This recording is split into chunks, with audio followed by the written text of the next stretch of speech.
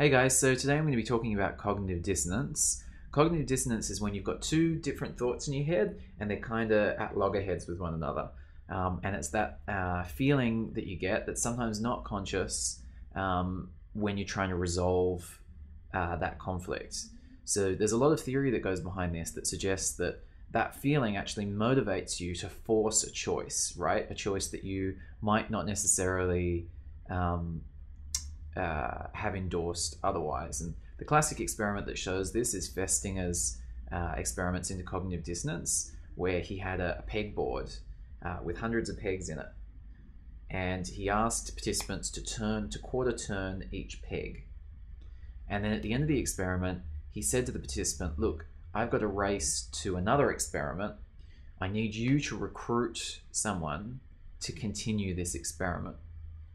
So you can imagine yourself as the participant. You've just done this really boring, long-winded experiment turning pegs that you've been told is for a memory experiment. And you're just thinking, oh, this is boring. This is pretty pointless. And then he says to you, I want you to find somebody else to do what you've just done.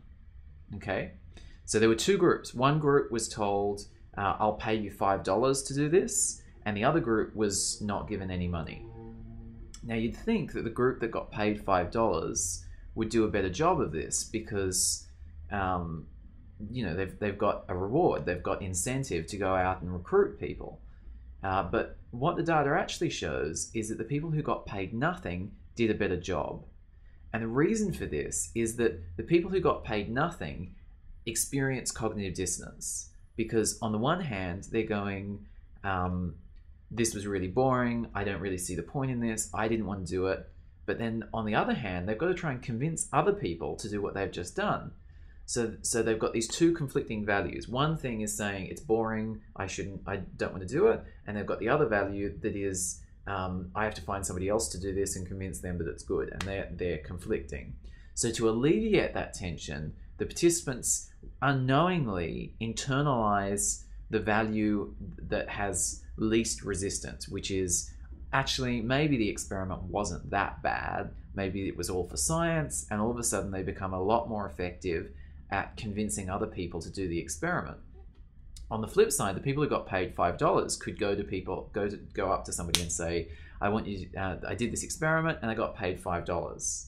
So they've got a different justification for why they're convincing other people, and so you don't get that same level of cognitive dissonance. And so you see this all the time. If somebody's behavior doesn't align with their cognition, that also, and when I say cognition, I mean their thoughts, then that can also cause it. So this is used as a sales tactic all the time, like the foot in the door technique. If you ask somebody to do something small, a little thing that they're likely to say yes to, they're far more likely to then say yes to the big thing that you want afterwards. So if you ask your parents for a big birthday party, for instance, and that you think they're likely to say no, they're far more likely to say yes if before asking them for a birthday party, you say, can I have a birthday cake? And they're likely to say yes to that. And once a person says yes, they've begun a process of cognitive dissonance where their behavior is aligning with a cognition that doesn't completely sit with what they actually want to do. There's a stack of amazing experiments looking at cognitive dissonance. I might record another video on it because I think this is a really awesome area of psychology. Let me know what you think. Can you think of any other examples where cognitive dissonance might apply?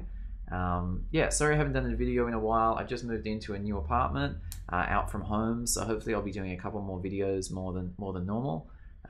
Yeah, see ya.